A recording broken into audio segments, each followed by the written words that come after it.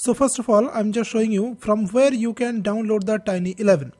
Okay, so when you search actually, so you are getting many websites. So you have to go to this archive.org, and this is the website. You can see that this is the archive.org. Here you can this is the Internet Archive, and this is actually now this Tiny 11 is actually an unofficial edition, and it is developed by independent developer NT Dev.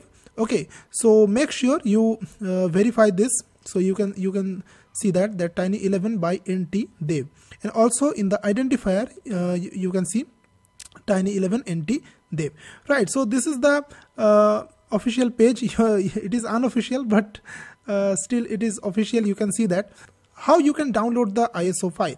Now you see that here you can see that ISO image, and here you can see this is the Tiny 11 B2 no system requirement. Okay, so you just download this ISO image, and when you install through this ISO, so no TPM will be required. Okay, so all the minimum eligibility to install the Windows 11 will be bypassed. Okay, and if you have an eligible laptop, laptop or PC, so you can download this version Tiny 11 B2, right?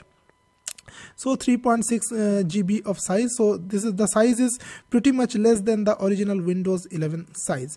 So after downloading this, you just what you have to do, you just make a bootable pen drive by Rufus. Okay, so and then you can boot from that pen drive. Okay, so you need to disable the secure boot in your laptop, right? And then the installation process is very easy, normal, just like normal installation of Windows 11. Now basically, what are the features of the Tiny 11? Now it is very much lightweight. Okay, now normal Windows 11 takes almost greater than 3 GB of RAM, but this actually takes 1.1 GB of RAM. You can see that. Normal Windows 11 took 20 GB of space to install completely, but this Tiny 11 only requires 8 GB of space, and you can see that. So basically, if you have a lower specification laptop or PC, so you can just use this Tiny 11.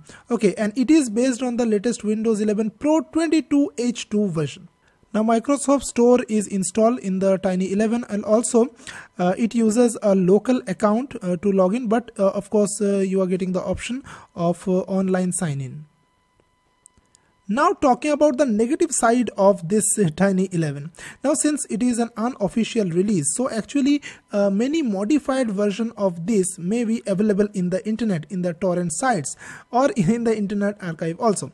So basically it is an unofficial. Okay, so security cannot be guaranteed. Maybe some hacker just put a virus into it and then redistribute it, so your computer may be affected by the virus, dangerous virus. So it is very much you can say vulnerable system, you can say that. Now I can show you guys that this is another page in the Internet Archive. So this is actually an older version, Windows 11 Tiny Edition. So this is made by another developer. You can see that. Okay, so basically you can see that these are unofficial editions.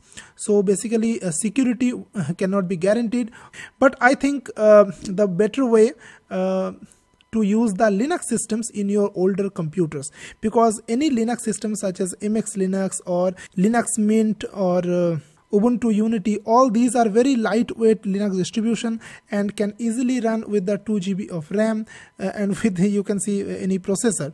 Okay, so I will recommend to use the Linux system instead of this Tiny 11, because Linux systems are much more secure than this. So if this video is helpful to you, then hit the like button, subscribe my channel, and you can send me super thanks. Okay, so thanks for watching guys, and see you in the next video very soon. Till then, take care and goodbye.